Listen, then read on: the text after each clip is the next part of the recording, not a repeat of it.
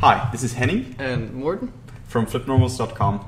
In this tutorial we are going to take a look at how we can sculpt a White Walker in ZBrush. We're going to use some fairly basic techniques and we're just going to narrate as the video is playing. Yeah, we're not actually going to be sculpting, we're just going to sort of talk over what Henning has sculpted. Yeah.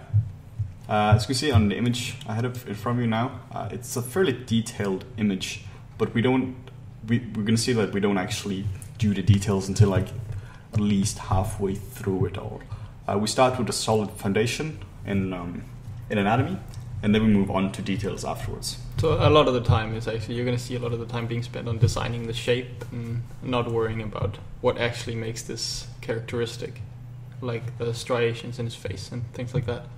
So we start off with a base mesh in ZBrush. It's a very simple base mesh. It's a very simple human base mesh, which can be modified in a lot of ways. And it's really good for stuff like this where you're doing speed sculpt, so you don't have to sit down and actually worry about blocking out all the details of the face to begin with and the proportions. Yeah, and in the beginning, like you see now, it's hardly been subdivided, and it's we just using move brush here and just getting the big shapes down. I think the move brush is really like often like overlooked when people go in and they really start sculpting too soon, but you can really like push things around a lot fast with the move brush. So the brush I'm using now is a clay tubes brush with the modifier assigned to it, which you can find under stroke, and there's something called roll distance, and just set up that up to something like 10. Then you get this really nice clean strokes. Yeah, because in the beginning you get like a lot of striations with the default alpha. Right. Also, you can see like just a really quick second or something. I was checking the silhouette. You do that just by hitting the V key, and then everything becomes black, and you can very easily evaluate the sculpt. Now you can see it's just blocking in big shapes, big landmarks like the cheekbones, the nose. I haven't actually put in the eyes yet. It's only the eye socket and hardly that. And there are no details to really speak of yet. This is sort of the design phase of making the face. Yeah.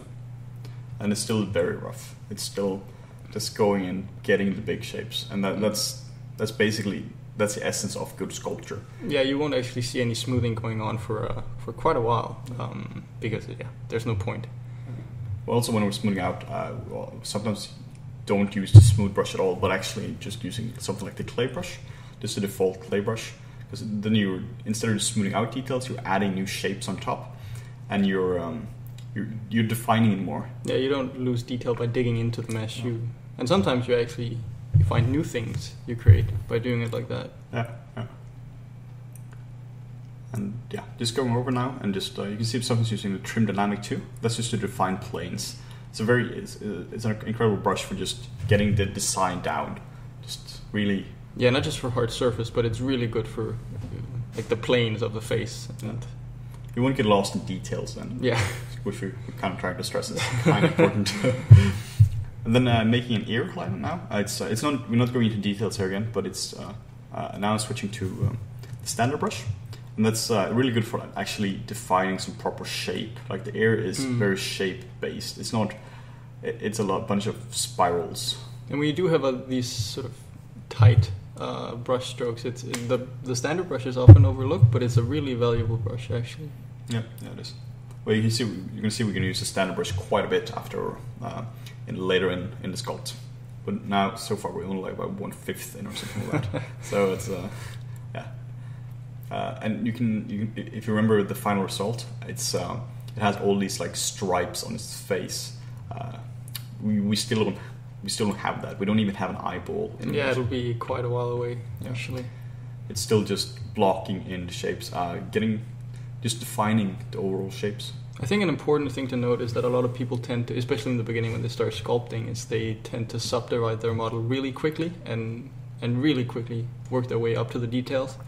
But still, I mean, this is still just defining shapes. It's a little finer shapes now, but it's still just defining the shapes without adding the details. Yeah.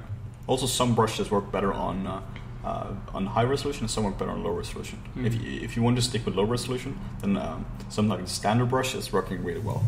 But if you want to use the clay brushes, you have to step up your resolution. But you still need to keep the shapes really clean. And now just adding the eye. The way we do this is just make a sphere, convert it into polymesh 3D, using the transpose lines to, or before that, going in under subtool append to get this to get it in, then using what's it called, subtool master, and using the mirror feature to just mirror it over, which is a fairly effective way of doing it. And you can see how the face sort of starts to change once we actually get the eyeball in there, because it's a very distinctive shape that you have to sort of work around. Especially for beginners, it can sometimes be hard to understand how curved the eye actually is. It's very hard to do eyes without an actual eyeball. You need some kind of spherical representation of it. Either if that's just putting in an eye or putting in a spherical shape, you just need something in there. Yeah. And now you can see it's going also with standard brush as well. It's not just going with clay brushes now, but when I want to define a shape better, using the standard brush is really nice for that. You're going to see me using the sphere I originally used for the eye. I'm going to use that for hair later on, just as a separate subtool. And it's still very blocky. And also just going over now and just evaluating stuff, trying to push and pull stuff with a move brush, and still just getting the anatomy down. Because the great thing about this is even though it's more detailed than the base mesh, it's still not so detailed that you can't move things around and redesign. No. Making him more frowny. It's very sad because he's very sad. And also it's less than 1 minute polys right now. And now you can see it's using the silhouette view. And the silhouette is really good for it's important to check your silhouette just to see if your design actually works from a few different angles and stuff like that. So. Ideally your design should work from every single angle. It should be a 360 degree silhouette. Ideally. It can be hard sometimes, especially when you're doing speed sculpting, to make sure that it works from every angle, because usually you design something with one view in mind. Yeah. But it's a good practice. Yeah, it is. Also, if your silhouette doesn't work from the view you want it to, the design isn't going to work. Yeah. And now it's also not just much bones, it's also adding like an anatomy into it. Like the sternocleidomastoid muscles going from behind the ear to down to the clavicles. And that's what I was talking about before, actually adding a second stroke to it, using Dynamesh, and just using that as a basis for the hair. It's the same principle as like the face. It's just rough shapes. Yeah. Find the shape first and then details afterwards. Move brush first. Yeah. Don't worry about any details. Don't worry about individual strands of hair. If you do that, it's going to be really messy really quickly. And it's going to be impossible to get the shape of hair that you want if you start sculpting with strands, basically. Yeah. So for this, I'm using a brush called Clay Buildup. By default, the Clay Buildup brush has an alpha to it, which gives you a very clay-like feeling, but a lot of times you don't want that. So I'm simply just disabling the alpha. Just hit alpha off under the alpha menu. And this is a really nice way of adding volume to it. So the good thing about the clay buildup brush is that, as the name implies, you can just build up clay. You just go over the same spot over and over again to really get the volume that you want. That's the difference between clay buildup and just clay. Like clay buildup will build up. Well, this regular clay will just be one layer. Yeah. So the technique here is basically use the clay buildup. This is one of many techniques, of course, but it's use the clay buildup brush to get the big shapes down, and then use a standard brush to refine the hair. Get the sexy shapes. I mean, he does have lovely hair. That's a very nice and for a White Walker. It's a very fashionable White Walker. And also, like when you do hair, try to get overlaps going on. Don't just have all the strands of hair be parallel. No, because like the overlaps really sell volume in hair. That's really what sells the realism in it.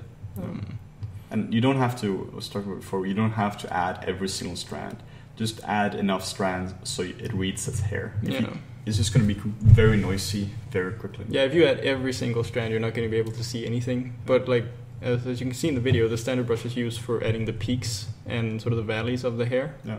Hard edges that really sells the shape of the hair. Now just going over more of the main head again, the main design, and just smoothing stuff out, like just refining it slightly more. Going over with clay buildup again, which is really nice for adding volume to it. Yeah, adding, like, you can see it's actually not smoothing, but it is smoothing, but it's smoothing using a brush that's not the smooth brush like we talked about in the beginning. Yeah. This adds some really nice detail to stuff, and you can see it's used for building up muscles. And what you can also, a way to use it is to hold down the Alt key and then just going over it, just going over the forms with it. That will just break it down and smooth it out. Yeah. And now it's starting to get more specific in the face. Like we're starting to get muscles in there now. Yeah, and the nose is almost defined. It still needs to be smoothed out a little bit, but shape-wise it's almost there. But yeah, more muscle at this point. So I usually break my sculpting down into three phases. You have the primary shapes, which is like the big shapes. That's almost what we've been doing up to this point. It's like the silhouette, big bony landmarks, big muscles, stuff like that. And then afterwards you have secondary shapes. That literally helps me to break it into. Yeah, like it can be quite overwhelming if you don't sort of have a system of following. Yeah. So right now I'm doing secondary shapes, and in the beginning it was primary shapes only, meaning the silhouette. And you can see now that this is sort of, now we're starting to get into the more characteristics of the White Walkers, but this is very late in the process, because this is not, like Henning says, this is the secondary shapes, and this is done without much symmetry, to just give it a more realistic feel. If you want to, the more character you want, the less symmetry you should use. If you use symmetry for everything, it's going to look really dead. I mean, you can use symmetry for like the further out stuff, but especially when you get towards the center where stuff joined together, that's where you really want to focus the asymmetry, I guess. You can totally use symmetry for ears, as your ears normally aren't seen at the same time. At least when you're sculpting it. I usually do this around afterwards, after this. Yeah, just like move it around. Just breaking symmetry. Yeah. Just use the move brush and just break it up. Especially something with ears, because they're so, like you say, you don't really see them at the same time, and it's hard to do, time consuming. You might as well especially if you do two ears. Yeah. It's really just time consuming. Yeah. Particularly for something like this. The original playtime for this sculpt here was about 1.5 hours. So you really just have to be economical. At this stage, it's more detail work again. It's getting the really characteristic wrinkles in the White Walker's face. And using the clay build-up again to add volume is great. Yeah, especially when you have something that crosses over like this, where you have cut-ins, and you can use the clay build-up to sort of build up the shape in between. We're also using the Damien standard brush to carve into really fine wrinkles. It's a great brush. So it's amazing. Also, a pro tip, which you saw, if you were clever, you saw me use it at one point, like for half a second. If you were really observant, it's called repeat last stroke, I believe, and I believe it's mapped to the one key. And that was simply just repeat the last stroke. So if you simply want to like double the intensity of your stroke, for instance, I did a stroke and I realized that it was too weak, and instead of redoing it, I could just hit the one key and it would simply sculpt it again for me. Yeah, you just keep doing it as many times as you want. It's very handy. Yeah.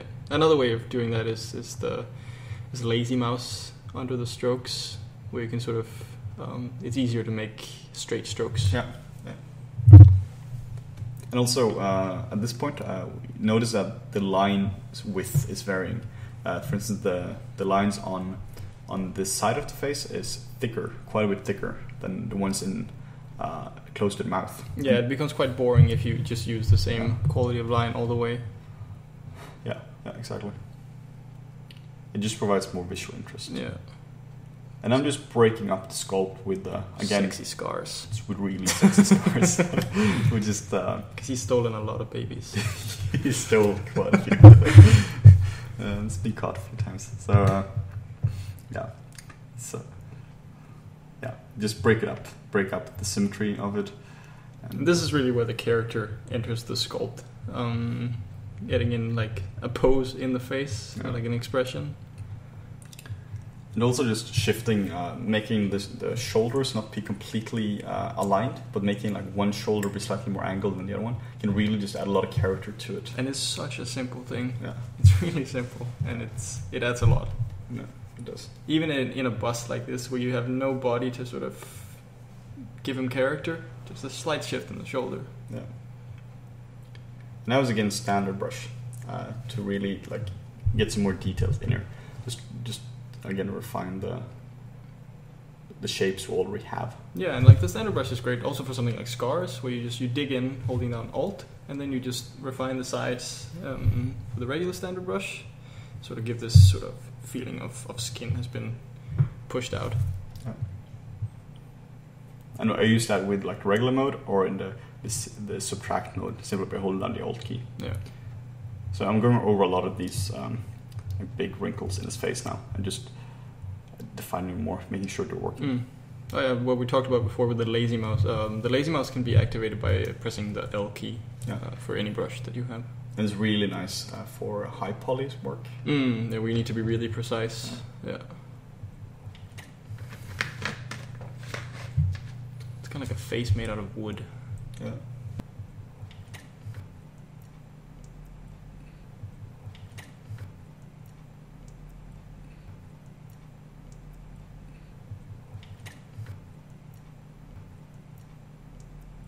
Yeah, at this stage it is really just, I'm not gonna call it the boring part, but it is sort of like you have like a coloring book and like someone's made all the line art for you, and now it's just about coloring in the pages. And this isn't the hard part of a sculpt, it's just you have to follow along what's been created before and just adding some more peaks and valleys, basically adding more contrast to your sculpt.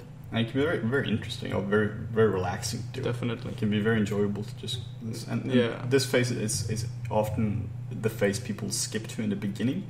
They actually designing. Yeah. Yeah. They just skip all the underlying work. Because everyone wants to do like the cool stuff. Yeah. And this is the stuff that really makes your model impressive, and obviously, especially when you're starting out, this is the stuff that you mainly see in a sculpt. You don't necessarily notice all the design that's gone into it before. Particularly for this character here, you hardly see his entire character is covered in big wrinkles. Yeah. So you don't see directly, for instance, the cheekbones and all that. At least it's hard to see because it's covered in. Yeah, but if you hadn't gone in and designed those before, then the shape would not be very interesting. Would not have worked at all. And at this point, he's so skewed as well. So the symmetry is kind of not an option anymore, which again adds a lot of character, because that just makes sure that you do different parts on the different parts of the face. Yeah.